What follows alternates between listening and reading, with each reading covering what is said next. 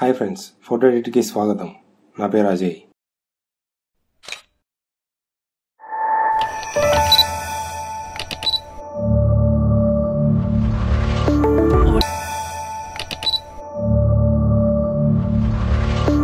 ఈ వీడియోలో మనం JPEG ఫైల్ని PNG ఫార్మాట్లోకి ఎలా కన్వర్ట్ చేయాలనే దాని గురించి చూద్దాం. ముందుగా JPEG ఫైల్కి PNG ఫైల్కి డిఫరెన్స్ ఏంటంటే, ఇప్పుడు సపోజ్ ఇది JPEG ఫైల్, ఇదేంటంటే ఒక ప్లేన్ ఇమేజ్ అనమాట. దీన్ని మనం మూవ్ చేయలేం. చూసారంటే నేను మూవ్ చేసానికి ట్రై చేస్తుంటే మనకి ఒక పాపప్ విండో ఓపెన్ అవుతుంది అనమాట. ఈ లోగోని మూవ్ చేయాలనుకుంటే మనకు కష్టం అవుతుంది. సో మనం JPEG ఫార్మాట్లో కాకుండా PNG ఫార్మాట్లోకి సేవ్ చేసుకుంటాం. ఇప్పుడు సపోజ్ నేను ఇది JPEG ఫార్మాట్లో సేవ్ చేసేసాను. దీన్ని PNG ఫైల్లోకి ఎలా కన్వర్ట్ చేయాలనే దాని గురించి చూద్దాం. దానికోసం ముందుగా మనం ఏంటంటే సెలెక్షన్ టూల్లో ఇక్కడ క్విక్ సెలెక్షన్ టూల్ ఉంటే మీరు మ్యాజిక్ వన్ టూల్ అనేది తీసుకొని మనకి ఇక్కడ లోగో అనేది ఓన్లీ బ్లాక్ కలర్లో ఉంది కాబట్టి మనకి మ్యాజిక్ వన్ టూల్ అనేది బాగా వర్క్ అవుతుంది.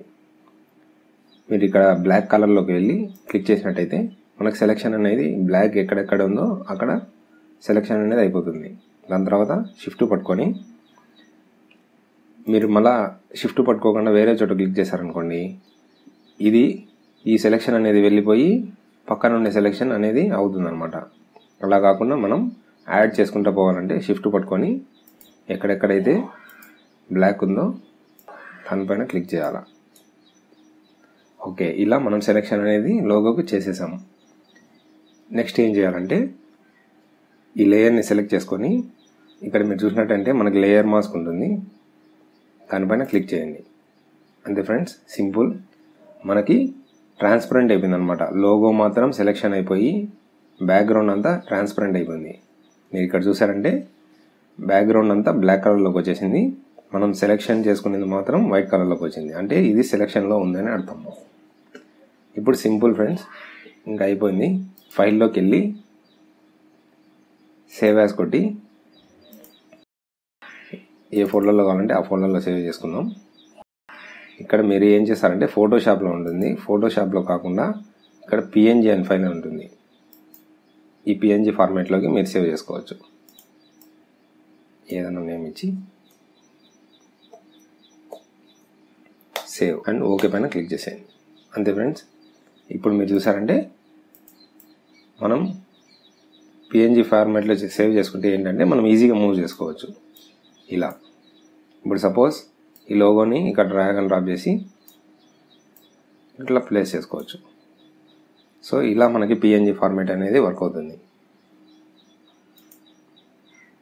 అంటే ఉత్త లోగోస్కి అంటే లోగోస్కి మాత్రమే కాదు ఫ్రెండ్స్, మనం ఇమేజెస్ కూడా ఈ PNG ఫార్మాట్లోకి కన్వర్ట్ చేయొచ్చు. ఎలా అంటే సేమ్ ఇప్పుడు క్విక్ వన్ టూల్ కాదు, క్విక్ సెలెక్షన్ టూల్ తీసుకోండి.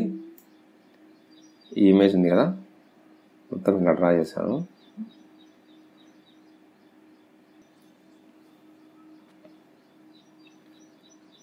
ఓకే, క్విక్ సెలెక్షన్ టూల్తో మనం ఇలా సెలెక్షన్ అనేది చేసేసాం కదా.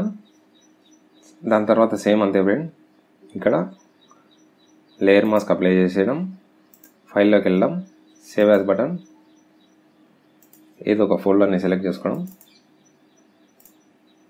దీన్ని PNG ఫార్మాట్ సెలెక్ట్ చేసుకోవడం,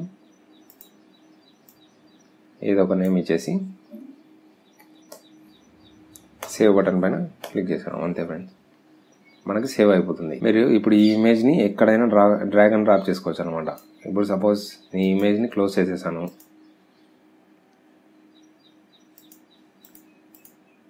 మళ్ళీ ఇప్పుడు నేను డ్రాగ్ అండ్ డ్రాప్ చేశాను ఇక్కడికి ఫోటోషాప్లోకి ఫ్రెష్గా. కానీ మనకి చూసారంటే PNG ఫార్మాట్లో ఉండడం వల్ల బ్యాక్గ్రౌండ్ అనేది ట్రాన్స్పరెంట్ ఉంది, ఇమేజ్ అనేది ఈజీగా మూవ్ చేసుకోవచ్చు. ఇలా మనం JPEG ఫైల్ని PNG ఫార్మాట్లోకి కన్వర్ట్ చేసుకొని యూజ్ చేసుకోవచ్చు అనమాట. Thank you. ఈ వీడియో మీకు నచ్చినట్లయితే లైక్ చేయండి, షేర్ చేయండి. మరిన్ని లేటెస్ట్ అప్డేట్ కోసం సబ్స్క్రైబ్ చేసుకోండి.